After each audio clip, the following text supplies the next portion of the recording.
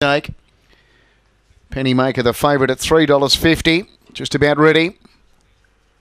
Green light. Box 5 vacant here. Field of 7. Off.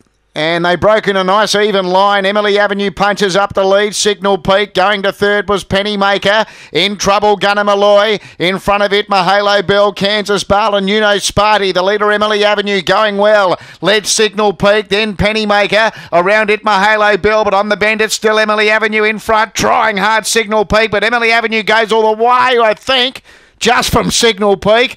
Then Pennymaker, Mahalo Bell, Kansas Bale, Uno Sparty and Gunnar Malloy. Gee, it's got close to 2 on the outside. And it's got up. It's got up right on the line. Number 2, Signal Peak. Emily Avenue looked home and it's been nailed right on the line by Signal Peak. 2, 1, 6 and 8. That's a double for Jamie Quinlivian. He won earlier with a Salted Pepper back in race 7.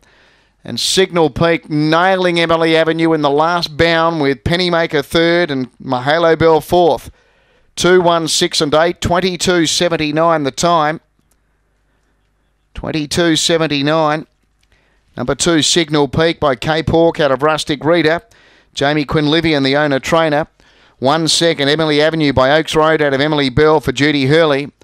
And 6 third, Pennymaker by Nitro Burst out of Hopes Up for Nicole Price. It's a nose by 3 1/4.